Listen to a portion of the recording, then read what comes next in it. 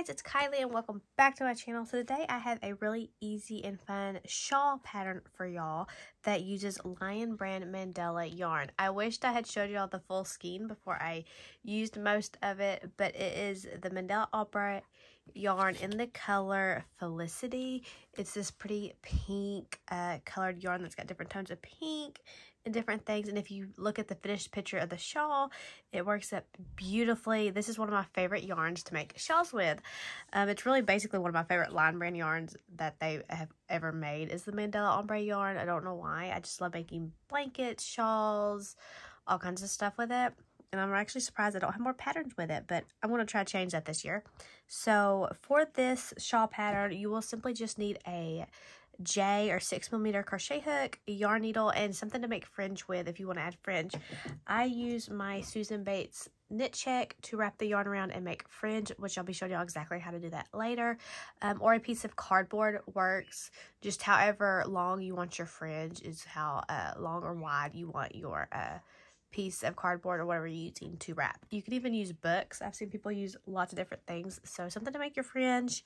And then you'll need also 3 skeins of this yarn. Depending on how big of a shawl you want, I use 3 skeins to make my shawl and my fringe, and it comes out pretty good size. I'd have to look. You can look at the, I'll link the post below and it'll have all the exact measurements, but so you need at least, but I'd say about 3 skeins of the Mandala Ombre, depending on how big you want it.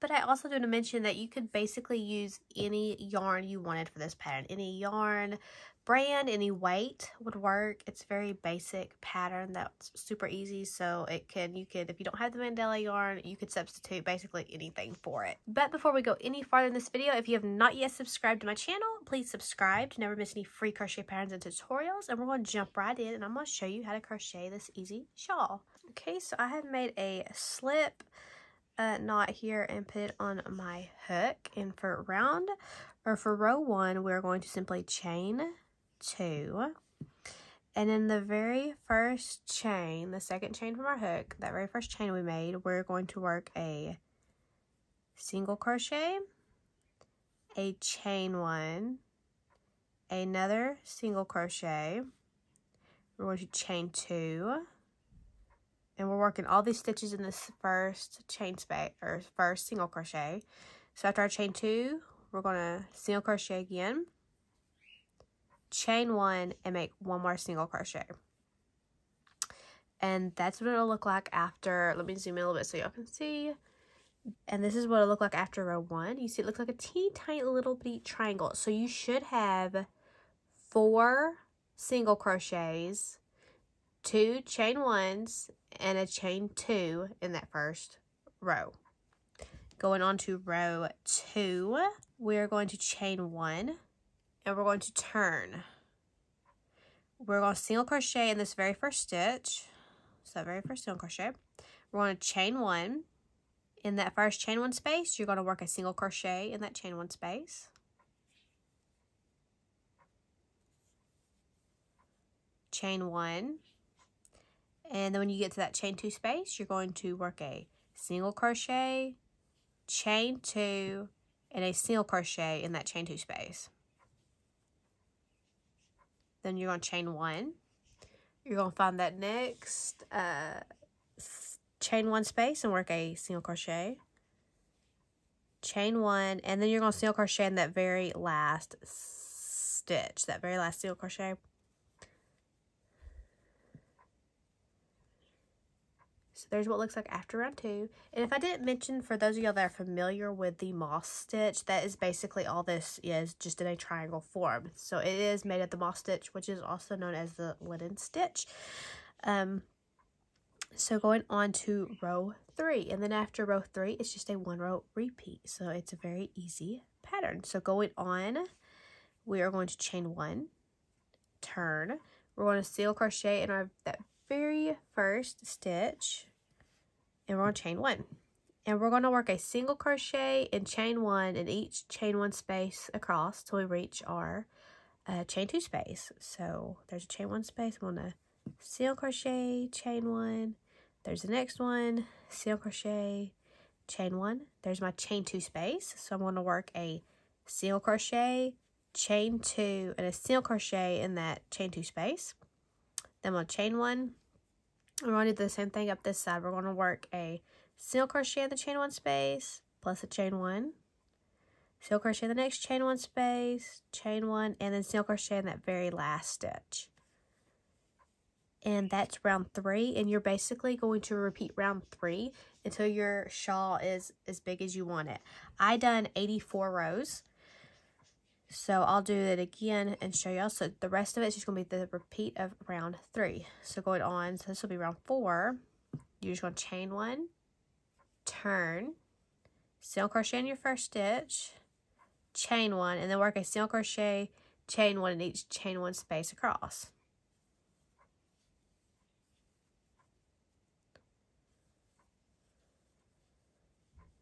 Until you reach that chain 2 space. When you get to that chain 2 space, you are going to work a single crochet, chain 2, and a single crochet, chain 1, and then work a single crochet and chain 1 across in each chain 1 space.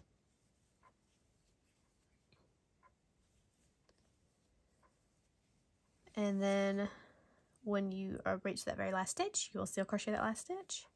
And you'll just keep repeating that for as many rows as you'd like. So I'm going to go ahead and jump over and show y'all how I attach my fringe for my shawl. So once you finish row 84 or whichever row you decide to stop on, you can make it as big or as small as you want. We're now going to add fringe to our shawl. And I've already added fringe most of the way around here. But I'm going to show you how I make my fringe and how I add it to my shawl. So to make my fringe, you can use a piece of cardboard, however tall you want your fringe to be. My fringe here is about almost 6 inches, so I cut 12-inch lengths of yarn. And what I do is I have a Susan Bates knit check, and I wrap my yarn lengthwise around here. So I'll just take my yarn and I wrap it like so. And however tall this is how long your piece of fringe is going to be. So if you want a shorter fringe, you could wrap it this way, or you could find a piece of cardboard and cut it to however you long you want it. You can take like a book or anything and wrap your yarn around to make your fringe. So I'm just gonna do a few here, just a few pieces to show y'all because I've got a lot that I cut out already. So after you go around, and you can wrap this around like, if you want to do it like wrap it around 50 times, you can. But I'm just doing this to show y'all. So then you're going to go here to the end. You go to the very end like so. And cut it. And then you have multiple pieces of fringe without having to cut each piece individually. So now to add the fringe, what I do is I get a smaller sized crochet hook. This is like a 3. I would probably say a 3 or a 4. Whatever works best for you. I get it, and I add a piece of fringe for every stitch across. So every, this was moss stitch, so every chain stitch and regular single crochet across, I add a piece of fringe. So I just insert my hook in that stitch, and I grab a piece of yarn, and I try to get as even as possible, and I put it on the end of that crochet hook, and pull it up, and then grab it and pull it through that loop. And you can do that all the way around. You could also put, like, if you want to make tassels and put tassels on each corner of your triangle shawl, you could. I think that would be pretty, but I just really like the look of fringe. It is a little bit more time consuming, but I think it just really adds to the shawl. So like that. And you just repeat that and go all the way around your shawl like so. Once you've added the fringe all the way around your shawl, you can then weave your ends in and your shawl will be complete.